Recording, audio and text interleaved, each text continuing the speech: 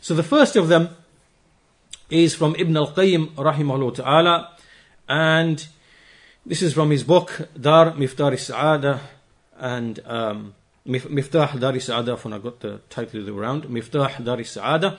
And so he says, قد شهدت الفطر والعقول بأن للعالم ربا قادرا حكيما عليما رحيما كاملا في ذاته وصفاته لا يكون إلا مريدا للخير لعباده مجريا لهم الشريعة والسنة الفاضلة العائدة باستصلاحهم الموافقة لما رقب في عقولهم من استحسان الحسن واستقباح القبيح وما جبل طباعهم عليه من إيثار النافع لهم المصلح لشأنهم وترك الضار المفسد لهم. وشهدت هذه الشريعة له بأنه أحكم الحاكمين وأرحم الراحمين وأنه المحيط بكل شيء علما. It's a tremendous passage. There are so many things in this passage that we can take. So to keep it brief, to summarize it, he says that everyone's fitrah, your fitrah, just your natural inclination, and everyone's intellect witnesses that this creation has a Lord who is powerful, who is wise, who is all-knowing, who is all-merciful, and he is perfect in his essence and his attributes. And he does not desire except goodness for his servants. Right? So we begin by this fact, that it is a fact by what Allah has revealed to us, that he does not desire except khair for his ibad. All of the ibad, the Muslim or non-Muslim. Right? Allah Azza wa Jal, he is la yakun illa muridan lil khair li ibadih. He desires goodness for all of his servants. And he prescribes for them the sharia and the sunnah as well, the excellent virtuous sunnah, which brings back upon them rectification. It brings back upon the people rectification. And at the same time, Allah has already implanted into their intellects to recognize and treat as good what is good, and to recognize as evil and repugnant what is evil. So meaning that Allah Azza wa Jal has put in the minds of people the ability to understand and to know this thing is repugnant. Stealing is harmful and repugnant. And this thing, fornication, is harmful and repugnant. To commit fornication, it's harmful and repugnant. And this thing, so he's already put it in the minds of the people. There are many things which people know without even receiving revelation. You do not need to receive revelation to know that murder and theft is wrong. Right? You don't need revelation to tell you that. That's something that the intellects, they can figure out that, hang on, murder is wrong. And stealing is wrong, theft is wrong. From experience and from reflection, they know it's wrong. So Allah has put that capacity in the minds of the people. So therefore, when the intellect already knows and can grasp certain things are wrong, then when the Sharia of Allah comes, and then the intellects naturally just accept, they can recognize, yes, this is rectification, what it is commanding and prohibiting. Then he says, and likewise, Allah has also made the people, their nature, to be inclined towards choosing what is beneficial and abandoning what is harmful. It's in the nature of humans to choose what is beneficial to them and to abandon what is harmful to them. Right? So there are 4 or 5 things here that we need to extract as important points. Number 1, after we establish that there is a Lord with knowledge, wisdom, power, mercy, right, behind this creation, then it follows that he desires nothing but goodness for his servants, for all of his servants. And in order to make them receive this goodness, then he has basically put in their minds, in their aql, their reason, the ability to know that something is harmful and to know that something is beneficial, to know that something is good and know that something is evil. So not only did he put that in their intellect, he also put a feeling in them as well, where they are inclined towards choosing what benefits them, and they will keep away from what will be harmful to them. This is just the nature of Allah's creation. And therefore, he says, the Sharia, when we look at the Sharia, we study it, we analyze it, we look at what it commands, what it prohibits, then it will be a witness that Allah is أحكم الحاكمين وأرحم الراحمين وأنه المحيط بكل شيء علما. The three attributes here. That Allah has hikmah. Number two, that He has rahmah, mercy. And thirdly, that He has ilm. His knowledge is comprehensive. Right? So these three attributes, the comprehensive knowledge of Allah, His wisdom and His mercy, all of His laws and commands, they emanate from these three attributes. Allah knows what He created. He created the male. He created the female. He knows what each one is. He knows the interest of each person. He created all of the creatures. He created all of the elements. He created, everything. And every little thing, He knows what it is. Its benefits, its harms, its uses. And so, that's His ilm. And then His hikmah, His wisdom, that He desires goals, that there are goals and objectives behind what He does and what He commands. And rahmah, mercy, that He wants to be merciful to His creatures. All of the Sharia laws, they are derived, they emanate from, and they spring from these three attributes. And when we study the Sharia, then we see these three attributes being manifest. Being manifest.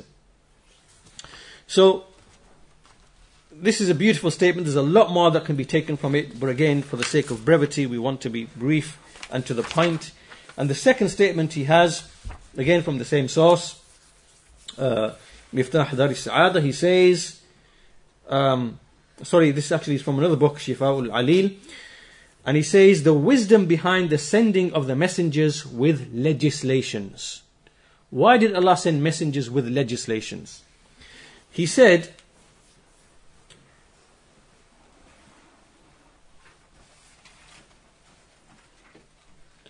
that Allah bestowed His favor upon His servants by sending messengers to them, and by revealing books upon them, and by informing them about His commands and His prohibitions, and about what He loves and what He is displeased with. This favor that Allah has given us, meaning of the book, revelation, commands, prohibitions, this is the greatest, loftiest, most excellent favor. This favor is more greater than Allah giving us the sun, and the moon, and the rain, and the plants. Right? So these are favors, no doubt, that the sun, the moon, the rain, the plants, the animals, the clothing, all of these are, no doubt, these are definitely favors. Favors in the sense of creation. But this other favor, the favor of sending messengers, books, legislations, commands, prohibitions, this is the greatest favor. And the favor of the sun, the moon, and all these other things that he mentioned, plants, rain, they cannot be compared to the favor which lies in the sending of the messengers. The favor of ilm and iman and the legislations and the halal and the haram. Right? These are much greater than those other favors. So, Ibn al-Qayyim, he mocks and he rejects the person who says, look, what wisdom is there in the laws and in the commands and prohibitions? What wisdom is there? A person denying that there are wisdoms and goals in the commands and prohibitions. And those people who say it is just nothing but just tiredness. Commands and prohibitions, just like it's like what as we said, those people, the deists, those who believe there's a creator, but don't believe in revelation and religion. They say religion is just shackles. It just limits you and restricts you. It's just do's and don'ts, right? So when you eliminate the aspect of wisdom from the commands and prohibitions, all you have is do's and don'ts. And that's how they see the Sharia, right? The Sharia is just do this, don't do that. Do this, don't do that. This is haram, this is halal. That's how they see it, right? And now you can see that we as Muslims, we must not see the Sharia in that manner. We must educate ourselves to understand the goals and the wisdoms, so that it is not just merely do's and don'ts that we do, do's and don'ts that we implement. Ibn al-Qayyim says, for by Allah, the one who claims that, the one who thinks that, the one who presumes that about the one who is the most wise, then he is more astray than the cattle. He is more astray than the cattle. The one who believes that all the Muslims have is halal, haram, don't do this, do that. Just a set of commands, no wisdom, no purpose, no lofty objectives, no lofty outcomes. Right? This person who thinks like this, he is more astray and more misguided than the cattle that you see in the field. And he is he says, فَوَاللَّهِ إِنَّ مَنْ زَعَمَ ذَلِكَ وَظَنَّهُ فِي أَحْكَمِ الْحَاكِمِينَ لَأَضَلَّ مِنَ الْأَنْعَامِ وَأَسْوَأُ حَالًا مِنَ الْحَمِيرِ. He is more astray than cattle and in a more evil condition than a donkey. And we seek refuge from Allah from ignorance, from being ignorant about Ar-Rahman and His names and His attributes. So this now is very clear. These two statements should make it very clear to us that to treat the legislation of Islam as something that restricts you and ties you down and limits you and controls you and shackles you, which is the perception that these people want to portray, like the 3-4 groups that we mentioned at the beginning. This is something that we have to reject. We have to denounce. Anyone who thinks like that, then he's more astray than cattle and in a more evil condition than donkeys. Because legislation, there are goals and wisdoms behind legislation, which we're going to discuss inshallah ta'ala. So now we come to the third statement from Ibn al-Qayyim rahimahullah, and this is something very important to understand. This point is related to the fact that there are wisdoms and reasons behind the commands and the prohibitions of Allah Azza wa Jal. So he illustrates this point by mentioning a verse in the Quran, which is very important for us to understand. Surah Al-A'raf, Surah 7, verse 157. وَيُحِلُّ لَهُمُ الطَّيِّبَاتِ وَيُحَرِّمُ عَلَيْهِمُ الْخَبَائِثِ. This verse is speaking about the Messenger Muhammad sallallahu alaihi wasallam, and it is describing some of his qualities and characteristics. And one of the things which it mentions and says about him is that he, meaning the Messenger, he makes halal for them the tayyibat. He makes lawful for them, the believers, those things which are wholesome and good. And he makes unlawful upon them the khaba'ith, those things which are filthy and evil and harmful. Now, there's a tremendous point that we need to understand from this ayah. Ibn al-Qayyim says, فَهَذَا صَرِيحٌ فِي أَنَّ الْحَلَالَ كَانَ طَيِّبًا قَبْلَ حِلِّهِ وَأَنَّ الْخَبِيثَ كَانَ خَبِيثًا قَبْلَ تَحْرِيمِهِ وَلَمْ يُسْتَفَدْ طِيبُ هَذَا وَخُبْثُ هَذَا مِنْ نَفْسِ الْحِلِّ وَالتَّحْرِيمِ. So what he's saying now is that this verse is clear evidence that whatever is halal, whatever the Quran came and declared to be halal, it was already tayyib, it was already pure and wholesome before Allah declared it to be halal. And whatever was khabith, whatever Allah made unlawful, it was already khabith before Allah made it to be unlawful. Right? So, to make sure you understand this point, let me illustrate. If someone said, if I was to say that committing fornication, to commit zina, which is to have relations outside of marriage,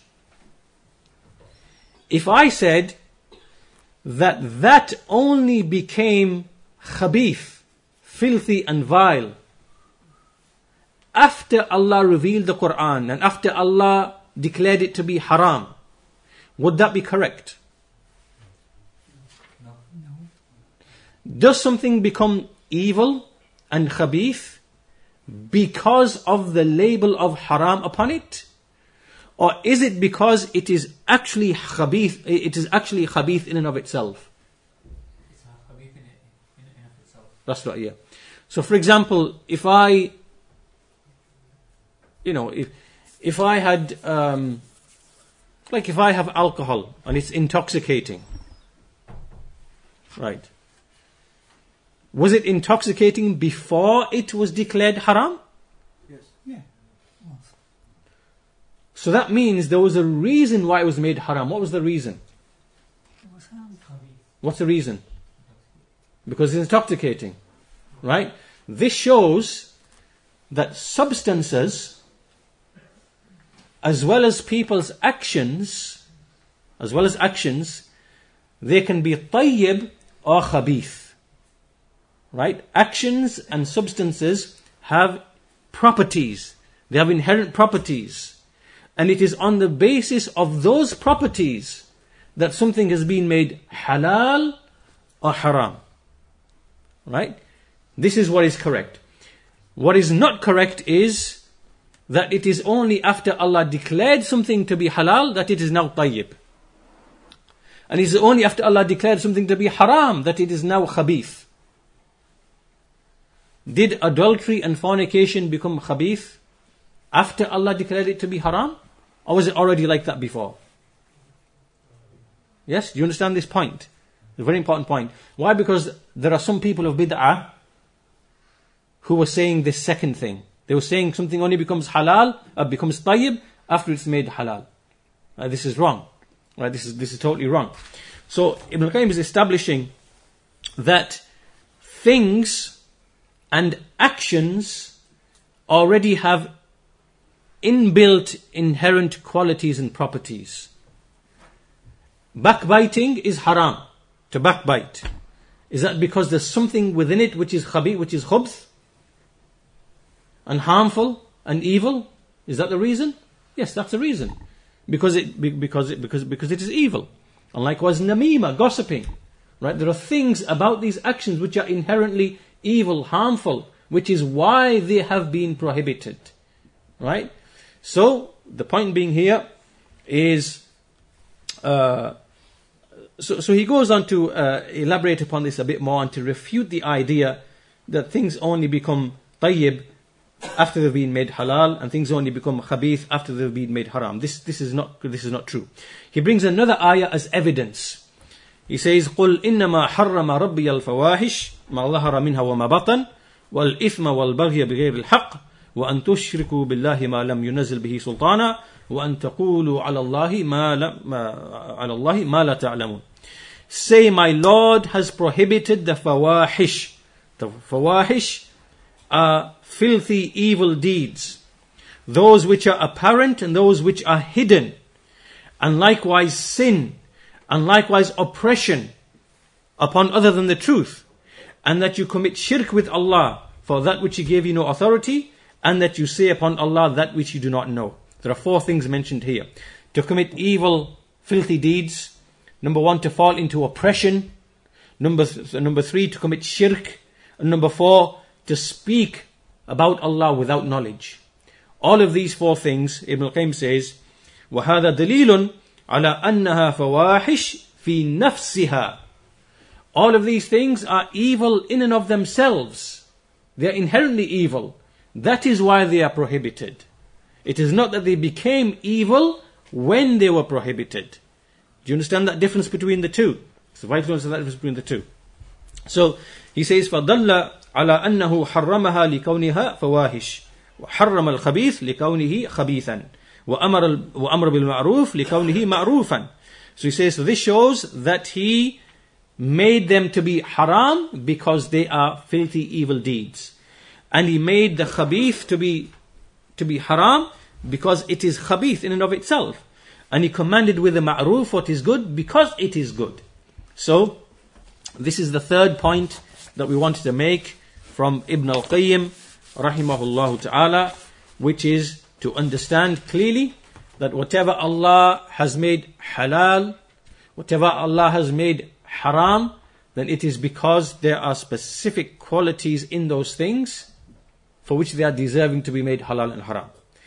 And that whatever He commanded and whatever He prohibited His servants, then there are benefits that come to them, and there are harms which are repelled away from them in those things.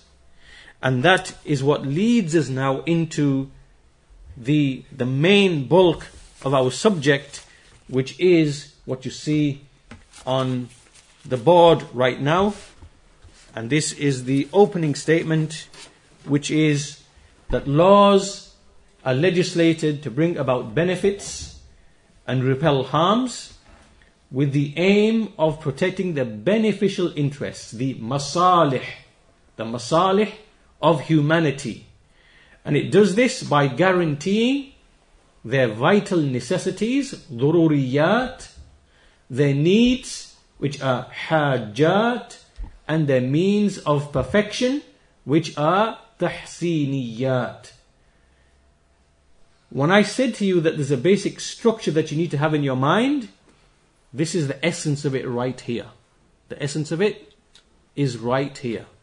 Laws are legislated to bring about benefits and to repel harms from mankind,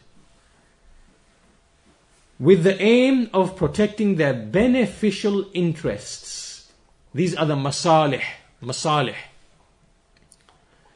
And it does so by guaranteeing their vital necessities, dururiyat, their needs, which are the hajat, and the means of perfection, which are the tahsiniyat. Right, now we will discuss this in a bit more detail. This is what we're going to explain now and expand upon in the lessons to follow. But before we pray, inshallah, if you bear with me and have patience for just a few more minutes, I'd like to explain one thing. Is look at those three words: dururiyat, hajat, and tahsiniyat. All of our future lessons are going to be focused around these three things: dururiyat, hajat, and tahsiniyat. And I want to give you a parable and an example so you have the idea firmly fixed in your mind. Right? So let me give you a parable. If you imagine that you are just out in the open and you have to bear the elements we mean the rain, the cold, the wind, the heat, right? Predatory animals could come and kill you, right? If you are out like this, then it is a necessity, it is from the dururiyat that you have shelter. Yes?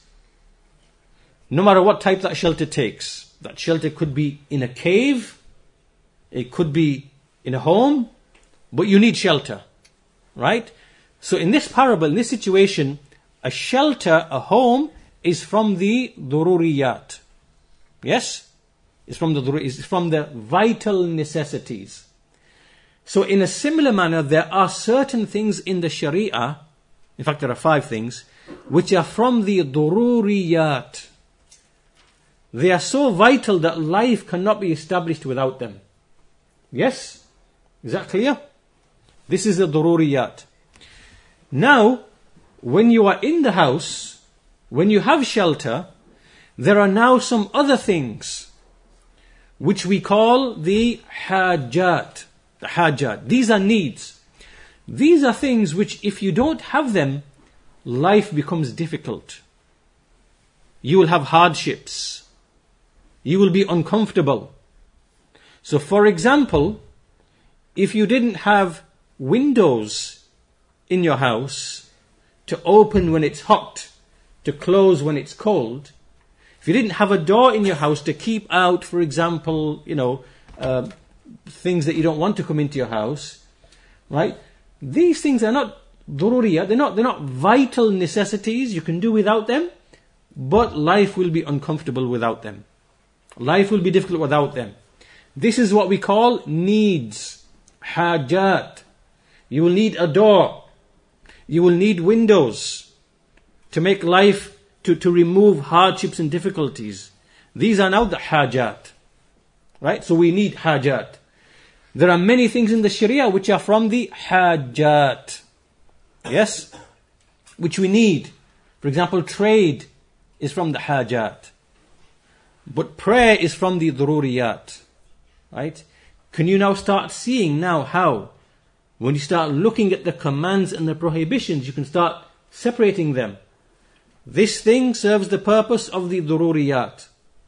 This thing here serves the purpose of the hajat. Yes? Then the third category is what we call the tahsiniyat. Tahsiniyat. These are the things which are basically, they just decoration, perfection, completion, right? So you don't need carpets in the house. But if you had carpets, it's nice. It's nice. It's you can have. You don't need furniture in the house. But if you had furniture in the house, it's just a bit more comfortable, right? This now is the tahsiniyat, and there are many affairs in the Sharia which are from the tahsiniyat, right? So, for example, you come to prayer, you should wear good clothes. They should be clean and pure. You come to the masjid, wear clean clothes. This now is tahsiniyat. There are many affairs which are from the tahsiniyat. They add perfection to what comes before them of the dururiyat and the hajat. You understand?